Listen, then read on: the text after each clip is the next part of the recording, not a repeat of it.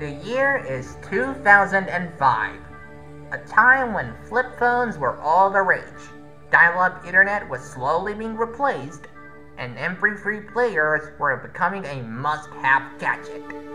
Back then, the world was abuzz with the release of Xbox 360, a gaming marvel promising endless adventures in high definition.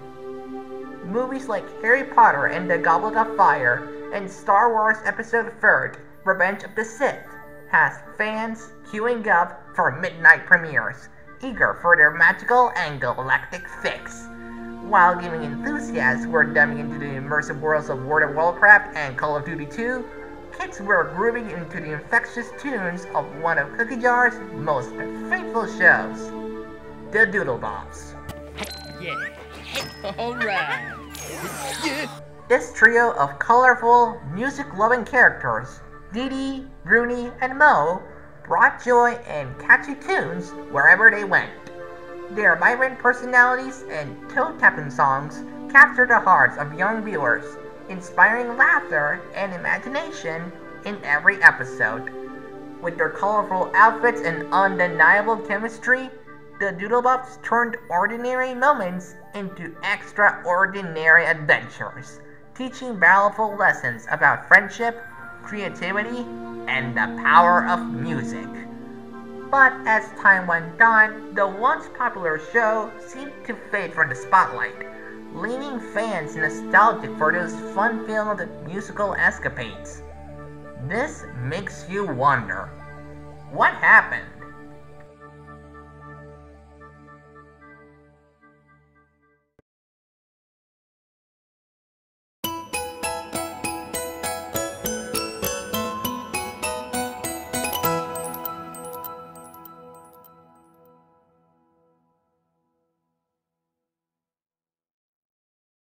Sadie, come on, we gotta open up.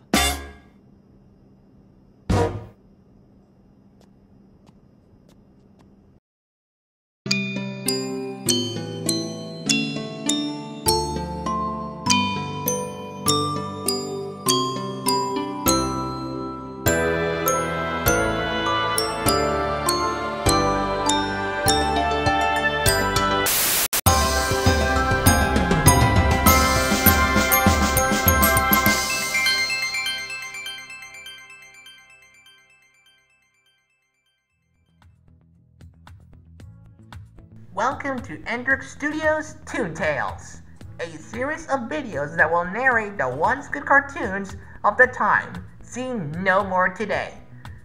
In this premiere episode, we will embark on a journey back to the colorful and melodic world of a beloved series, the Doodlebops. This show greets us to a delightful trio who once filled our screens with infectious energy and catchy tunes. With their zany melodies and unforgettable adventures, they've captivated audiences worldwide. So, grab some popcorn, get your most comfy clothes, and fasten your seatbelts. We're gonna take a bus ride all the way to 2005.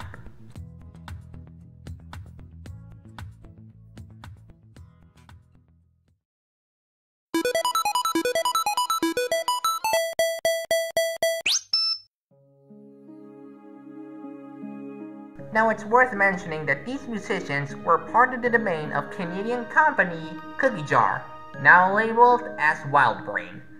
Under the wing of Disney's preschooler channel back then, named Playhouse Disney, now named as Disney Junior, this show was more than just a cartoon.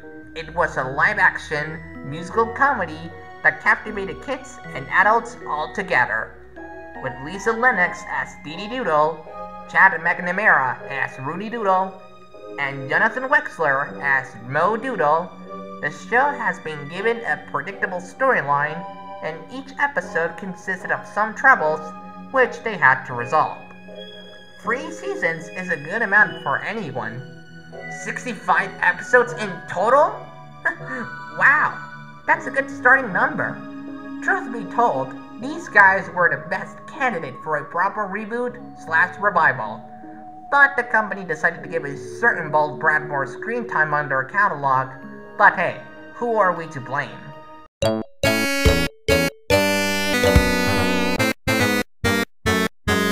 You got to quit fucking with me.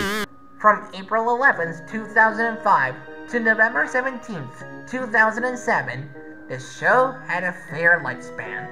A total of 2 years, 7 months, and 6 days. And now in 2024, the show is almost 20 years old, which, by any means, go them. Fun fact, the way I knew about the show was this.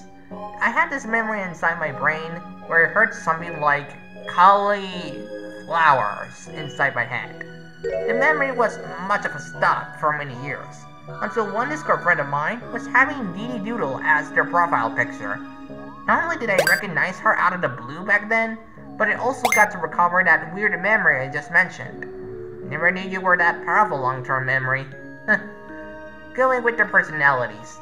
Dee Dee is the one in purple/pink, often upbeat and happy. She can be bossy at times as seen in Queen for a Dee Dee. Rooney is the one in blue. He's like the voice of reason of the three and can invent things. So he's like the wise one of the three. Last but not least, Moe is the one in yellow/orange. He's the youngest of them all as seen in Grown Moe, and he's often seen as the mischievous one of the three, often making the scenarios a tad silly, which I kind of enjoy from him. Now, to be fair, this show is one hell of an adventure. It has bright colors, fun songs, and silly characters, which obviously are fitting criteria for a hellish YouTube Kids video. But comparing the most run-of-the-mill YouTube Kids videos with this, I think this show is way cooler than all that horrendous stuff. Okay, I guess that's enough talk for an introduction. Let's just head over to the formula that makes each episode good, for the most part.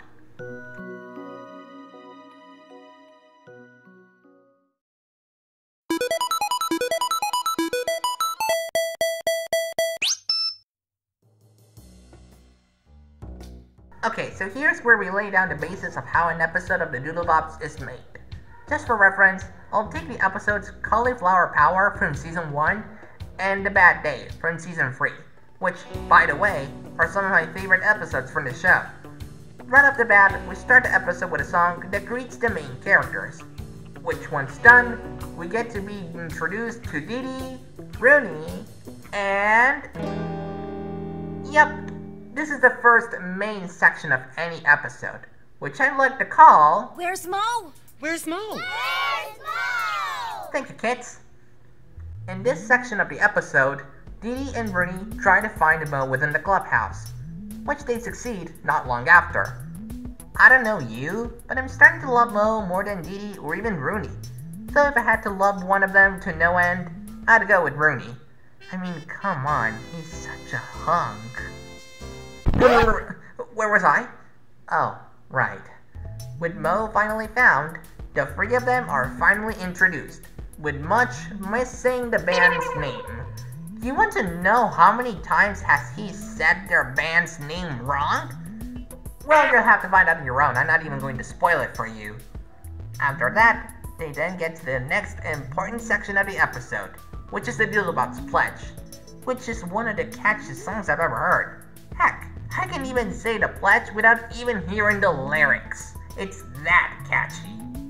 The pledge didn't change a lot as seasons gone by. In Season 1, they just go with saying the pledge. In Season 2, Rooney asks the viewers if they know the pledge, which he later affirms in Season 3. Dee Dee, on that note, engages us to say the pledge with them by Season 2 onwards, with Moe counting to 4 so that we all get ready. On Season 3, after saying their names, then going to some random skits of them before ending the pledge song altogether. Yeah, it's a good pledge, a good one to never forget. The pledge is over, and now what? Jasmine, or Maz in Season 2 onwards, gets into the clubhouse and shares an experience of hers, which is later translated into a song she sings. In The Bad Day, for example, she sings a song about counting to 10. The song made by her will be later used near the end of the episode, so keep that in the back of your mind. Once done, the Doodlebops try to apply her song into action with certain situations that tackle down the purpose of the song. With the issue solved, They then go inside to have some fun. Oh, by the way, did you know that Moe is a rope pulling extraordinaire? You know, the kind of friend that does anything by mere instinct? Like that time you told that friend not to break your most favorite vase and they break it anyway? Well, this is one quirk that Moe has. A red velvety rope falls from above, and Moe, given he loves ropes, wants to pull it. Despite everyone telling him not to pull it, I guess you can see what happens once he pulls the rope. A bucket of water falls on him and gets him all wet. I mean, come on, Moe. You're such a goofball. I really should get that fixed. Now that they're outside, they get into some hijinks that do relate with the adventure. And eventually, we get to be introduced to bus driver Bob, who's the guy who takes the Doodlebops to the concert. By the way, I just love how the song Get on the Bus has been improving from one season to another. At certain times, they do certain actuations rather than singing the song, which is perfect for diversifying on this section. Once we get into the concert, we get to see a montage of the kids getting ready to see them there, and man are they ready! The concert's a great place to solve the main problems they had in certain episodes. But either way, the Doodlebops sing a concert version of the song that was made by either Mass or Jasmine back then. I actually enjoy this version of the songs than the one sung by her. Eventually, the song ends and the concert is over. Before wrapping the episode up, we get to see a small section where Didi tells a joke to Munch, which ends up with him not getting the joke at all. I guess you could say this cat's a boomer. With that done, a song is played to finish the episode. The credits roll, and the episode comes to an end. Repeat this formula for 3 seasons, and you've got yourself a nostalgic hit.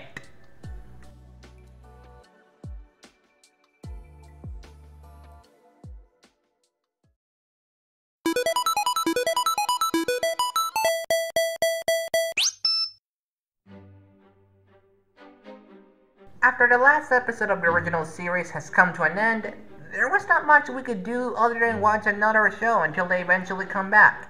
And come back they did.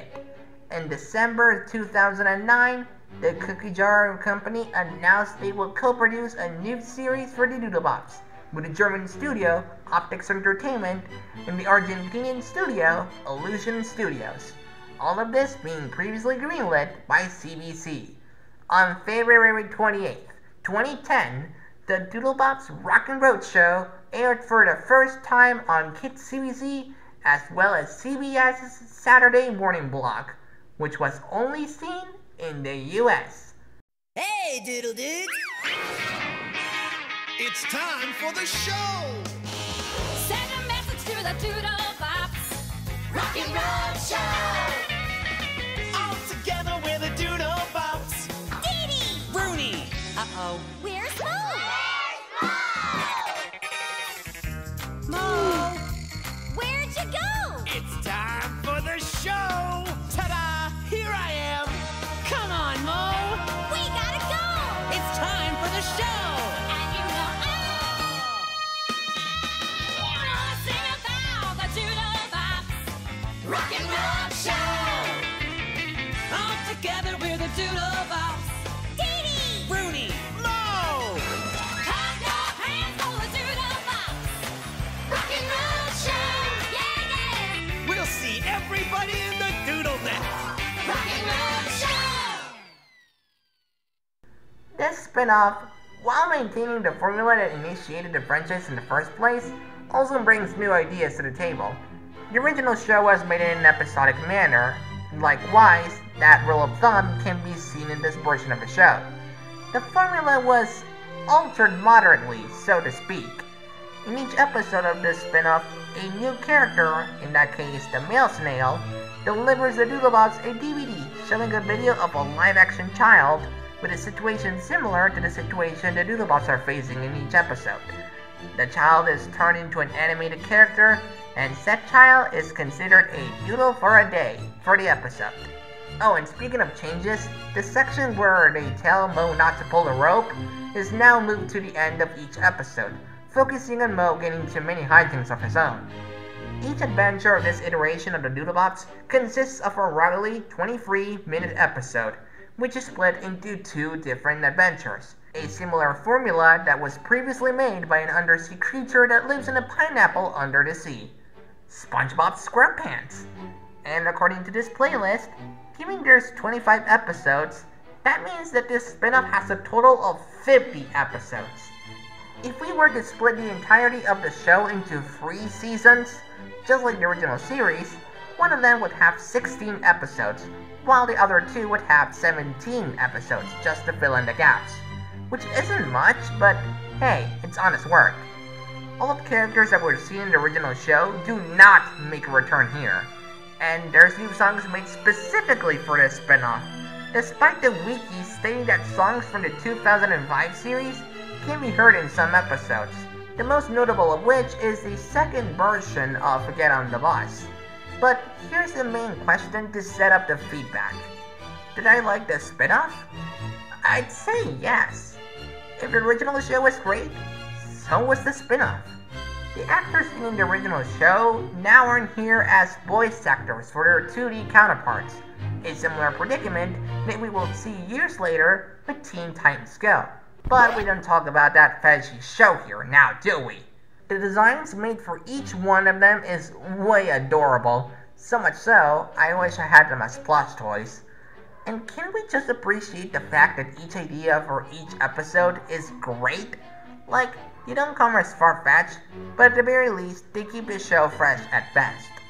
It didn't get me bored, and I was glad I got to see more from this and other random memories that were somewhat obsolete inside my brain.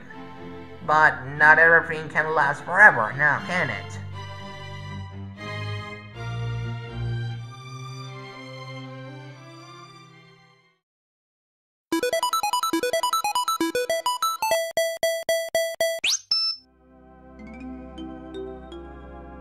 Now, not everything lasts forever, and there are many clear signs of this happening. The actors of the show are no longer seen anywhere else.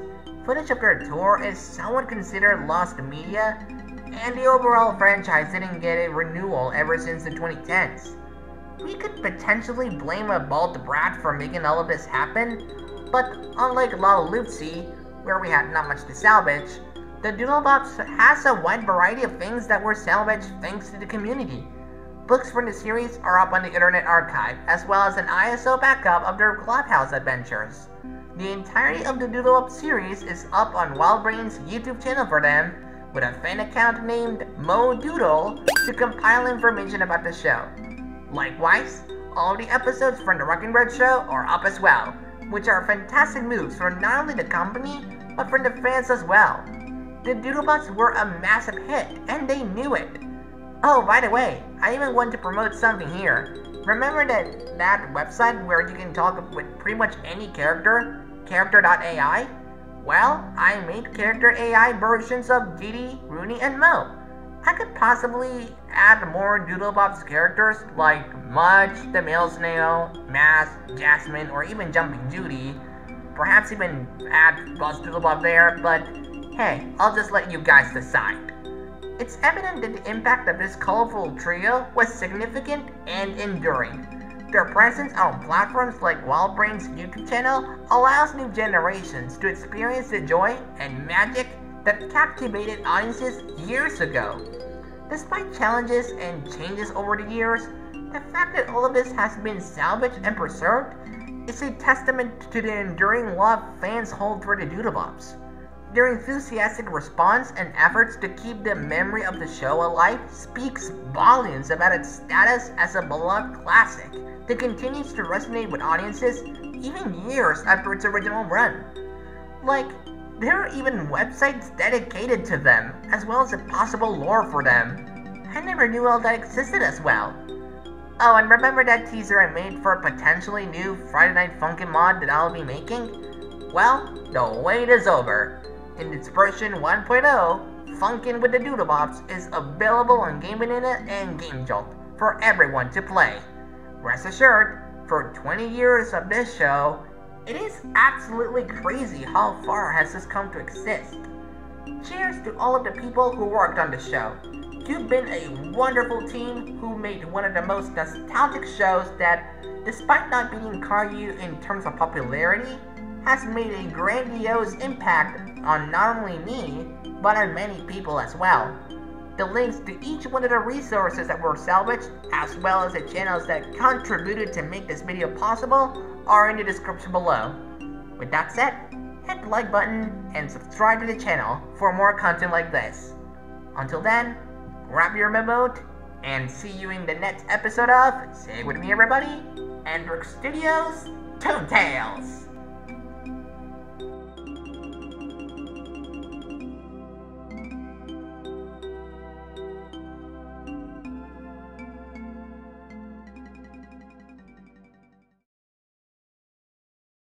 I should probably start making Rule 34 art of the Doodlebops. That should probably give me more popularity. You've heard nothing!